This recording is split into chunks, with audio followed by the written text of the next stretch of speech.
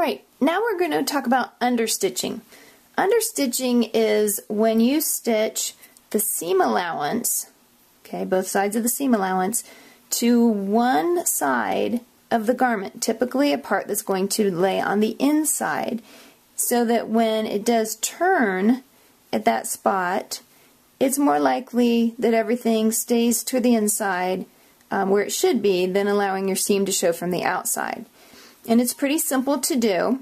All you're going to do is you're going to press your seam allowance towards one side, towards the inside of the garment.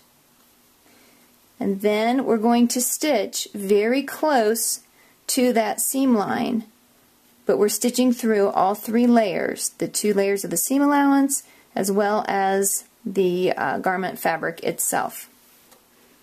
Some people call this stitching in the ditch because it's pretty close to the ditch of the seam there. But I'm going to get it lined up, put my needle down. Again, I'm going to go a couple stitches forward before I reverse, do my back stitching, then come forward again. And again, I'm going very close to where that seam is.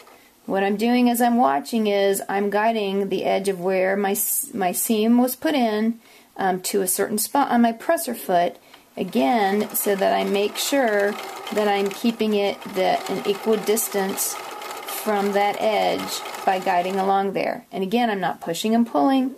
I am just simply guiding with my fingers as the machine pulls the fabric through. And I back stitch when I get to this side. Go forward again, take my fabric out, trim my threads like always, and if you can see, the edge is right here. We've just stitched it down, and now when I would go to press that to the inside, I'll even do a little finger press here so you can see. Okay, that seam allowance is held to the back side of the garment. The stitching doesn't show from the outside, and it's nice and kind of firm back in there.